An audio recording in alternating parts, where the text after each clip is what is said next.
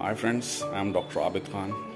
I am an acupuncturist and a homeopath. I have been practicing acupuncture from 21 years now. And I have learned one thing, that energy flows everywhere in the body and it is more abundant in acupuncture channels. One can insert needle anywhere in the body except some contraindicatory spots and you can get good results, but that will last for a short time period.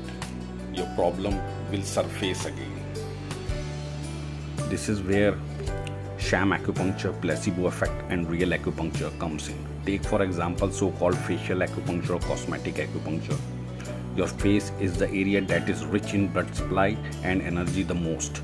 You can stick needles anywhere on the face and you can get good results, but they are short-term results.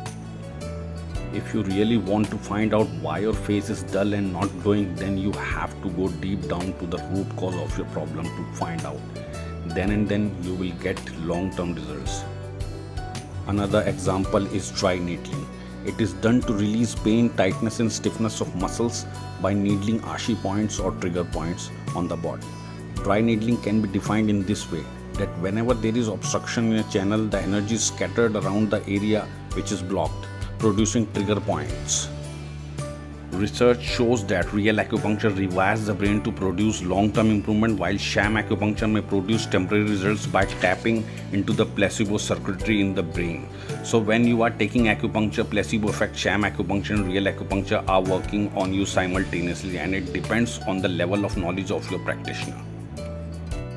Please subscribe to my YouTube channel, Abid K Videos. Thank you so much for watching my video.